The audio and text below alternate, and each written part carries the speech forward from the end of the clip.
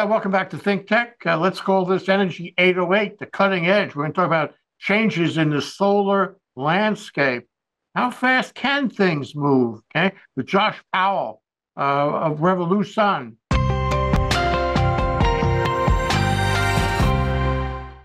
Okay, Josh Powell, welcome to the show. Nice to see your smiling face. What is left of it?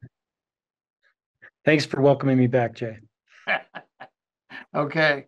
Revolusun, how is it doing in a world of change? I want to inquire into the changes that are surrounding us and surrounding solar in Hawaii and on the mainland, for that matter. So you were identifying a whole bunch of things that are very important for us to recognize, like, for example, grid services. What's happening there? Hawaii is the most exciting place in the country for grid services, maybe the most exciting in the world. Consumers right now in Hawaii have the opportunity to participate in multiple grid services programs. On Oahu, home battery rewards and battery bonus.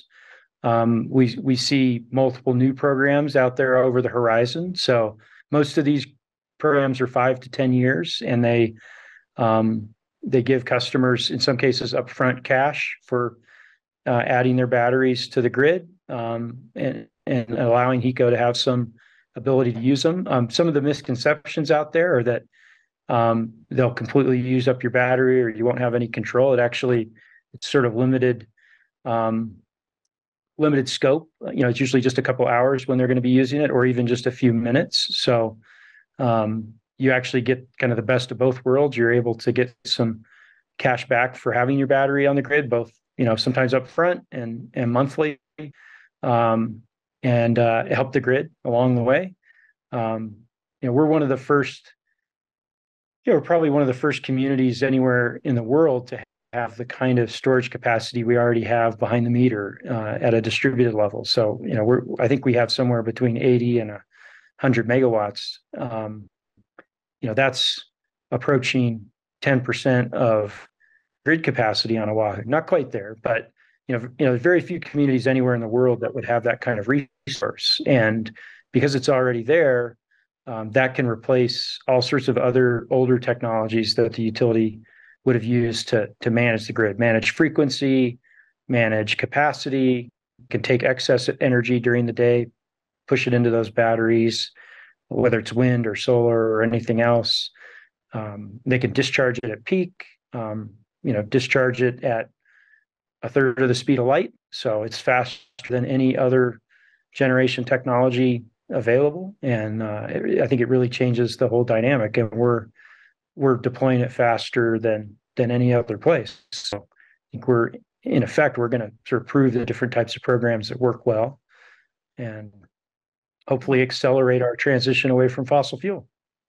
Well, when you and I first met, we were both toddlers, and the solar installation, industry was dealing with low-hanging fruit. And there were a lot of people out there that were, primary market. They wanted it, and right now, and they were on board about solar and renewable energy and so forth. And, we get to a certain point, and maybe it's not so much low-hanging fruit. So I wanted to ask you the status of the low-hanging fruit these days. Are you still trundling along with all kinds of new customers, new installations, or is the market different now that the low-hanging fruit has already been picked, so to speak? So I think you know this, but I'm a strong believer that at the distributed level on buildings, parking lots, et cetera, we'll see virtually 100% of rooftops and those places covered with energy producing PV. Hawaii, I don't think that's every community. I think places like the Northeast, parts of the country where you've got a lot more trees, that's probably not going to happen, but maybe they get to 50%. But there's all large parts of the country where I think what happens in Hawaii will happen elsewhere. Imagine, California, Arizona, places like that. And that also means that building materials are going to change. Not all of that PV is going to look like PV. We've done Tesla Solar Roof. That's an integrated product, looks just like a roof material. It doesn't, you can't really distinguish it from another roof. It's pretty expensive right now, and it's not really appropriate for all places. But but the product demonstrates how things will integrate. Sounds So like you're I talking think, about, things other than straight rooftop residential. It sounds like Revolution is expanding into more commercial, industrial kinds of installations. Am I right? we've always done commercial, so would call us a hybrid installer. There's been time period, the commercial market goes up and down more often than the residential market in our experience. So that's always been our steady state. But yeah, we have a large number of commercial projects underway right now. A lot of them in the permitting process, which has gotten longer than it used to be. But our customers, I think, in general, understand that, and are sort of prepared for those waits. But yeah, we've seen I'd say a considerable uptick, probably since about middle of last year, maybe fall of last year. I think the business community really started to re-engage. Re-engage, that suggests a correlation between solar installations, the market we're talking about, and COVID. Can you talk about that? Well, I mean, I don't know that it's actually COVID related in terms of this re-engagement. I think in this case, the war in Ukraine drove energy prices up, and Hawaii is incredibly susceptible to the price of oil. And we've seen in the last year prices go up at least 30% on Oahu, in some cases more. And if you look back further, people are, if you go back to say, 2015, 2016, prices have essentially doubled for energy. So, but that large surge this year that relates to oil, I think that that's probably the biggest driver with the commercial market. The next thing is the Inflation Reduction Act. There's some really, the incentives came back for a full 10 years. They restored to 30%. Business owners definitely take note of things like that. And I'd say one of the most interesting trends we're seeing in commercial is some of our customers from a decade ago are taking the system. They're having us take systems off and replace them with new systems. So for new they're technology. basically doing it over. Yeah. They could, in many cases, they're doubling the amount of energy they're producing. And when energy prices have doubled, getting more energy out of that system is huge. What about China? We have like geopolitical tension going with China. Some people think it's really threatening, and we have tariffs. How does that affect the price of the cells or whatever you acquire? The other equipment you acquire, the inverters and the like from China, and how does it affect your pricing to customers? Module manufacturing, especially modules that come to the U.S., has been moving out of China for several years now because the tariffs have been in place for quite a while. So it's, most of that moved to Asia, like, countries like Vietnam, Malaysia, some to Mexico, a little bit to Canada. But the Inflation Reduction Act has a bunch of incentives for U.S. manufacturing and an additional 10% if you use U.S. domestic product. So there's 4 factories in the U.S. that I'm aware of right now.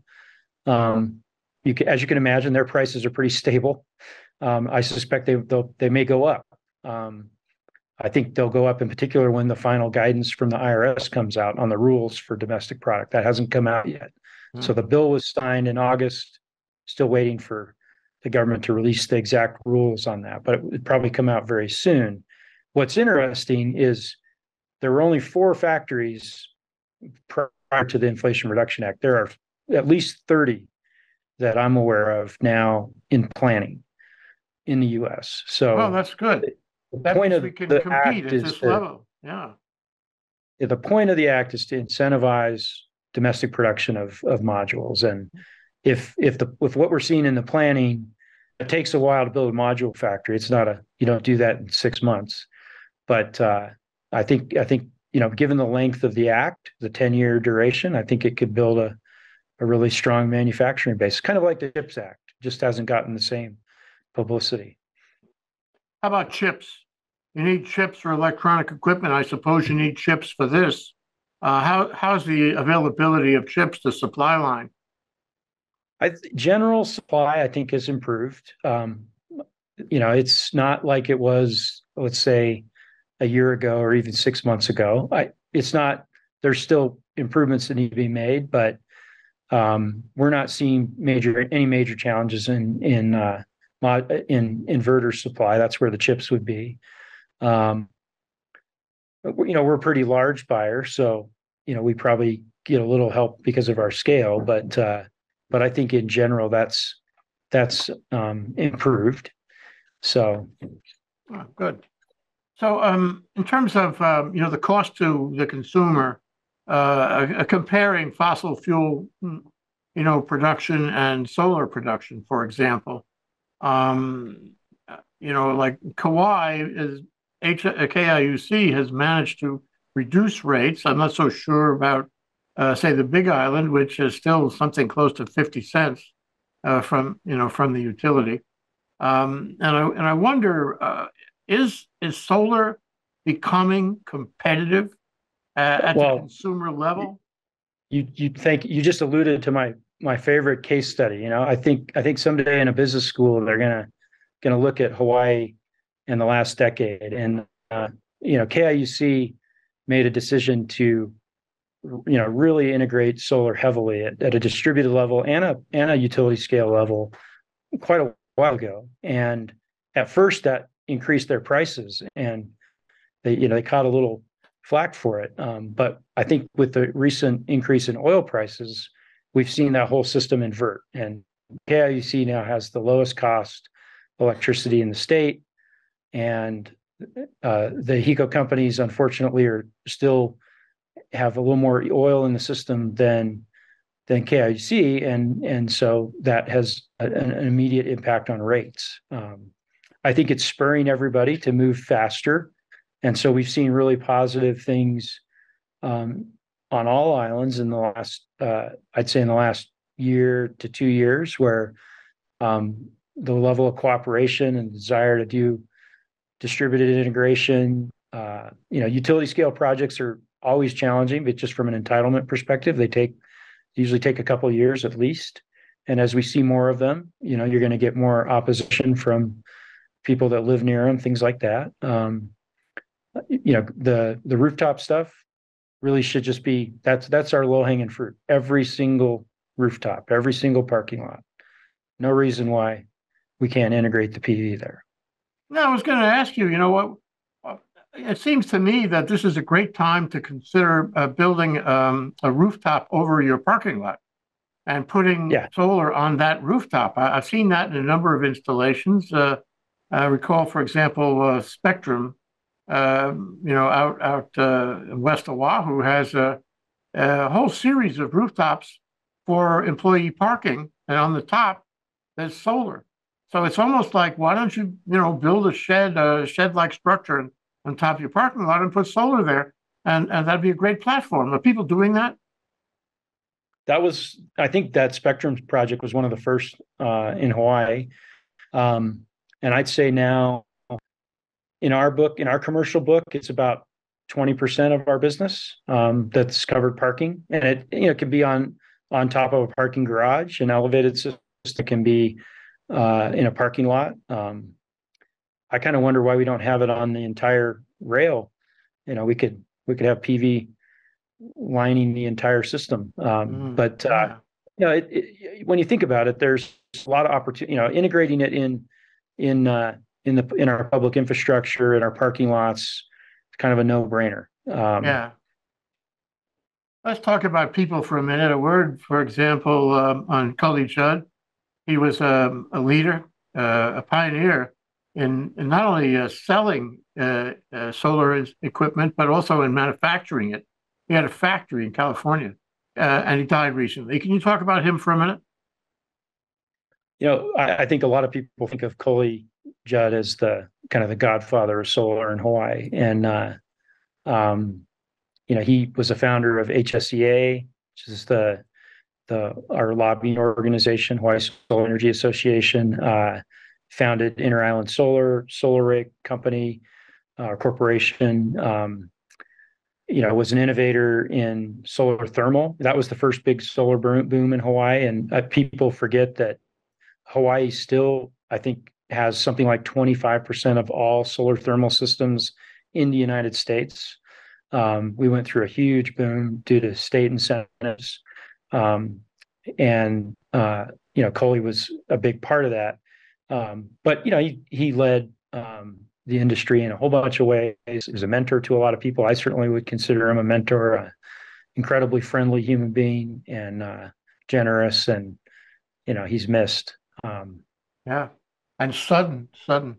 I saw Yeah. him only 2 weeks ago. There he was, alive and well, and all of a sudden gone.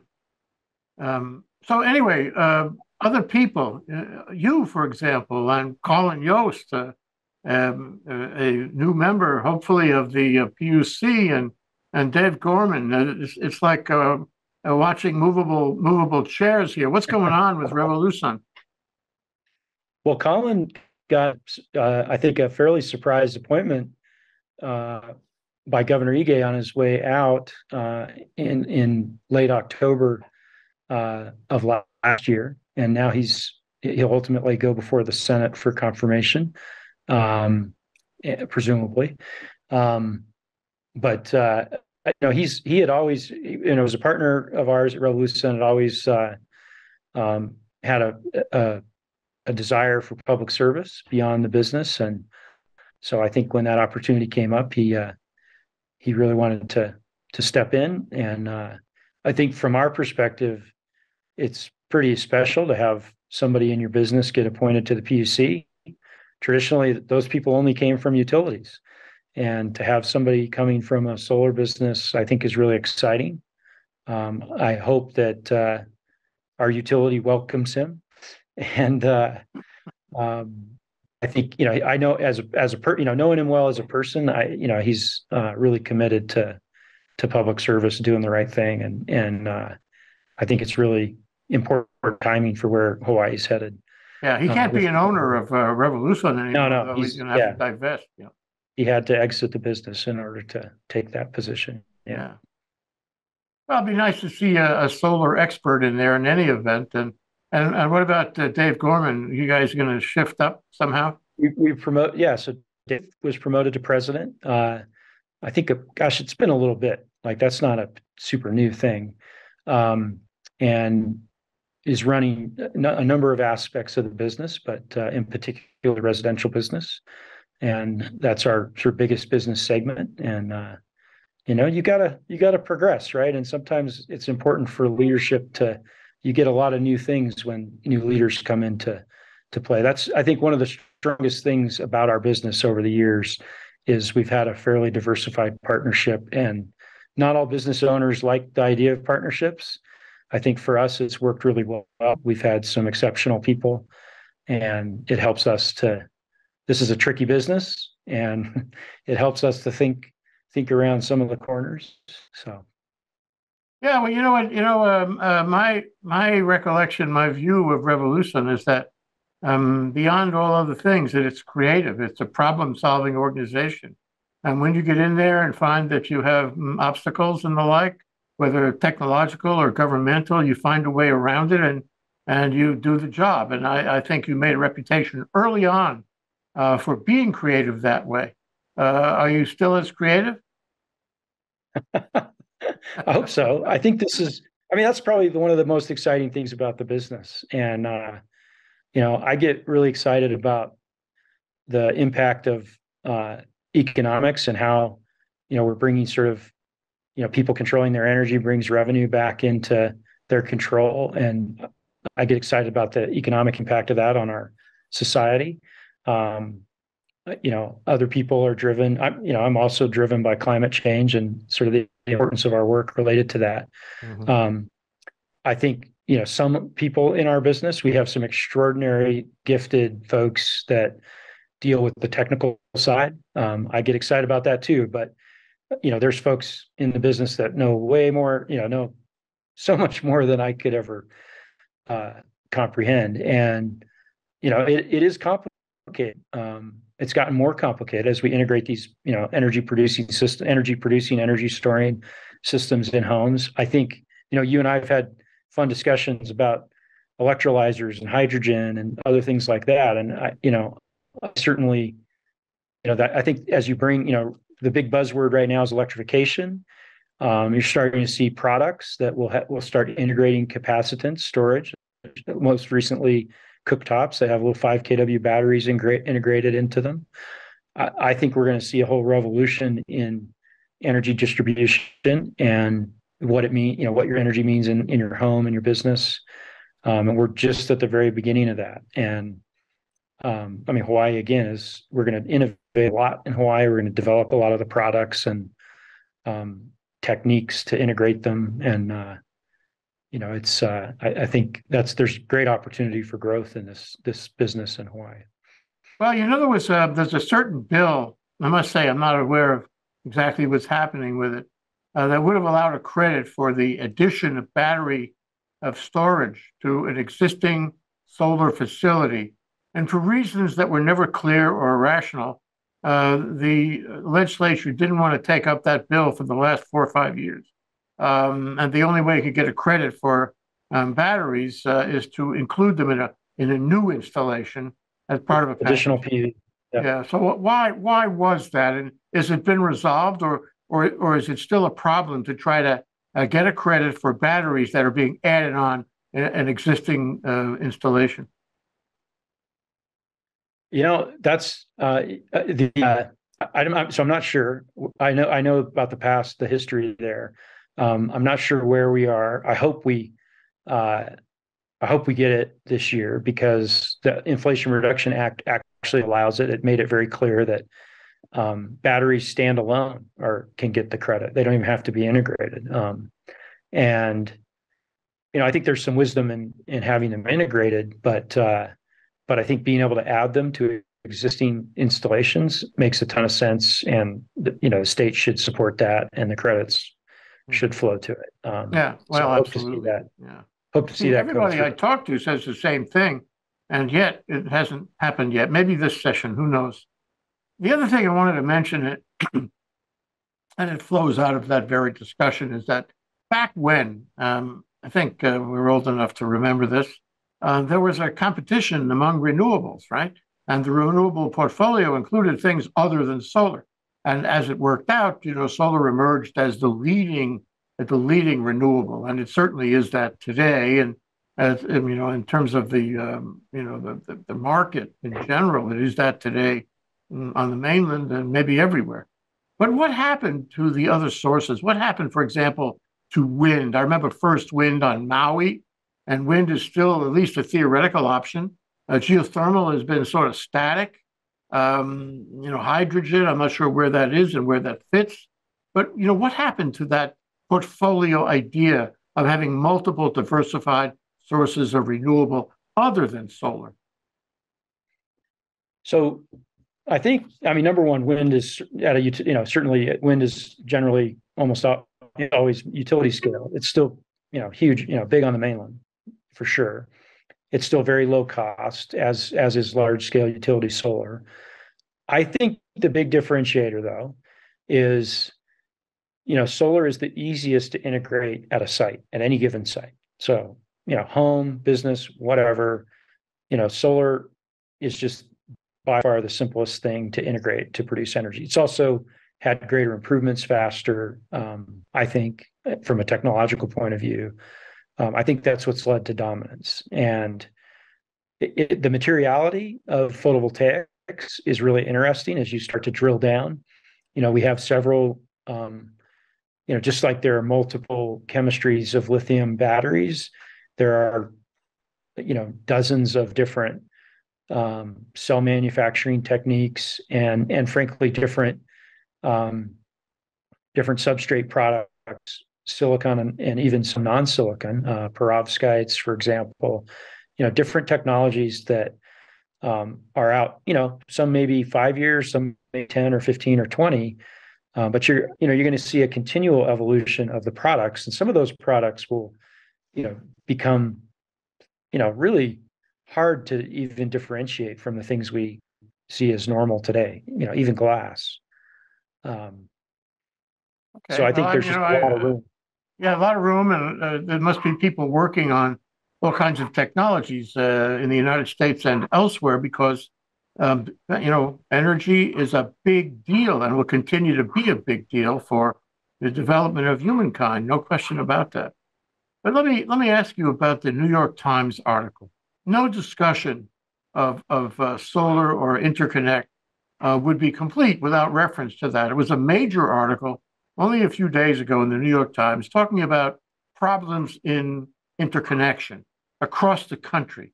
And it talked about the fact that there are some 8,000 projects in the United States that are not connected, and they're waiting on permissions and approvals all over the place. A kind of huge, ubiquitous bureaucracy that stops them. And some of them, according to the article, have been waiting for 4 years. Many of them have been waiting for 4 years to be connected.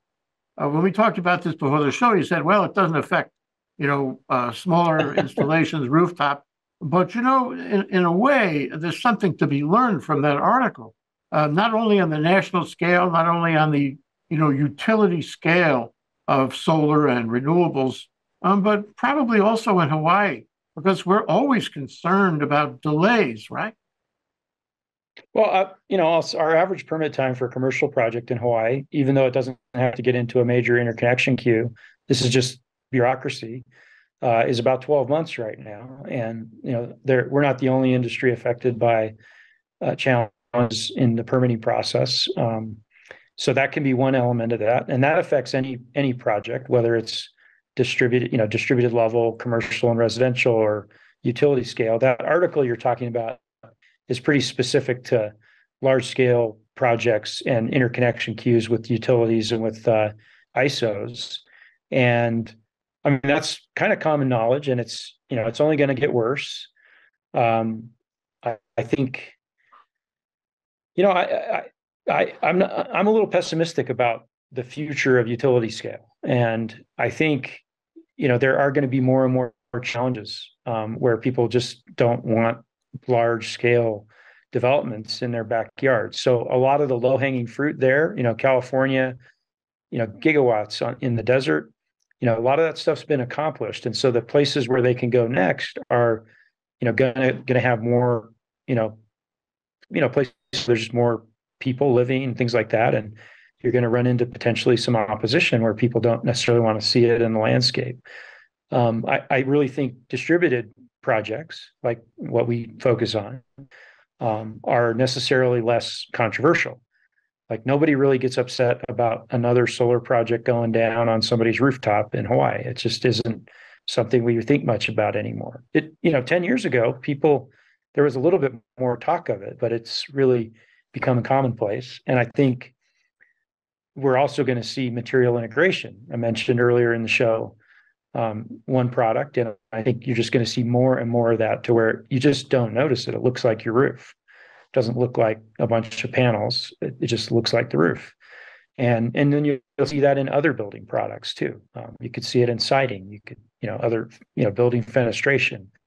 And so I think those things will happen over the next decade, and you'll see much, much more distributed generation. It also ultimately is far more beneficial to our society to have generation and storage at a site, because then that site's resilient. And if there's an issue with the grid or there's weather challenges, whatever, you can have your system up and running no matter what. And I think in Hawaii, with hurricanes coming at us every year, there's huge benefits to having wide distribution of storage and solar. How does it benefit me if my neighbor down the block has rooftop solar and we have an extreme weather, which we are going to have, no question about it? How did that benefit me? Why is my world more sustainable because of what he's doing?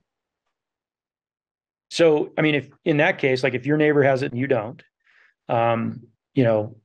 part of the benefit is your neighbor is just not the problem. Your neighbor has more, a more sustainable dwelling, and they aren't going to need some of the services that you might need. So that's just, more things are potentially available to you. in that case.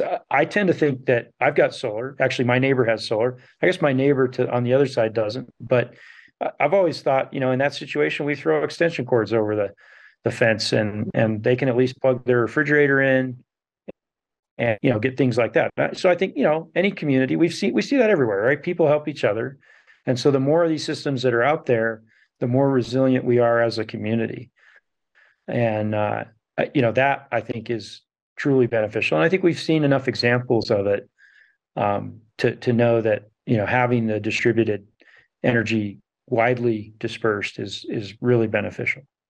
I remember going to the Clean Energy Agreement, or a name like that, under Linda Lingle, and it was in the state capitol in her gubernatorial office, and everybody was there. The Department of Energy was there. They all signed up on this agreement, to move ahead on clean energy. And at the time, I don't know if you remember, but at the time, the question was whether the utility would build utility scale renewable, or whether it would leave it to installers like Revolusun to build, rooftop solar and the like.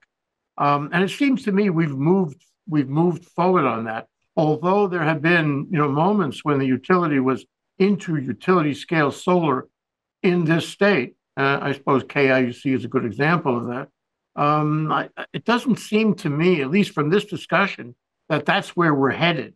That we're not necessarily, what I'm thinking is we're not necessarily headed to utility scale solar as much as we are headed to distributed solar. Am I right? I do. I think you're right. I think we'll see both. I don't mean to say that there's definitely utility scale stuff out there. We've worked on some utility scale stuff, and we certainly see that out down the road too. But I think in Hawaii in particular, distributed solar is going to tend to win out. It's just more accessible. We're seeing larger rooftops. We're presently working on a almost 2 megawatt rooftop system. So, we're seeing more and more of that. Are we going to make our goal or target, Josh? What do you think? I think we'll beat it.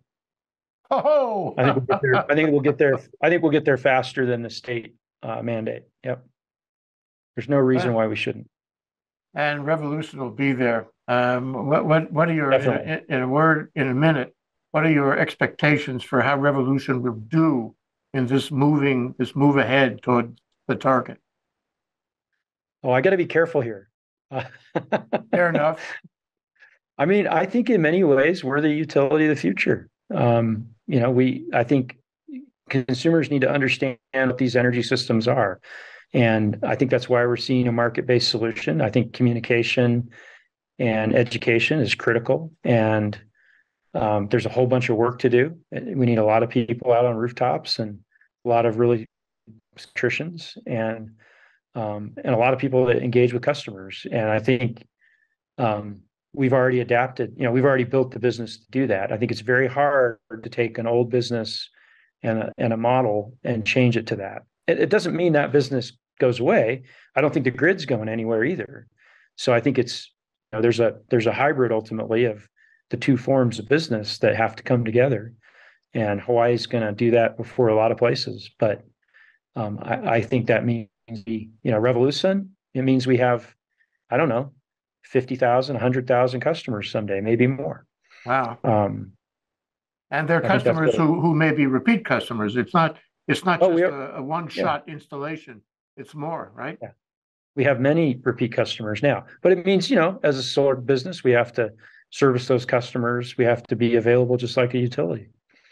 And what about the mainland? I know when we've spoken before, Revolusun had interest, had offices on the mainland, activities on the mainland. How is that going? How is that doing? What's the future for that? Growing rapidly. So I'm presently at one of those locations in Idaho, and that business is doubling every year, doing some exciting stuff. You'd be surprised some of the interesting customers. We do a lot of work with the Nez Perce tribe here in Idaho. They have some interesting motivation. One of the big drivers for them is the dams, the hydro power, which is very cheap, and in sort of the Northwest is known for it, but it's also killing off the salmon. And so for them, finding alternative means of good, clean energy that don't hurt the salmon is a big deal. Inextricably intertwined with the environment, however you look at it, and with climate change. And so you're doing more than just installing solar. You're involved in this whole mesh of ideas and technologies that will hopefully keep us operating as a society. Josh Powell, CEO of Revolusun, one of the biggest, if not the biggest, solar installers in Hawaii, who actually spends time talking with me. Thank you, Josh. Thank you, Jay. Aloha. Aloha.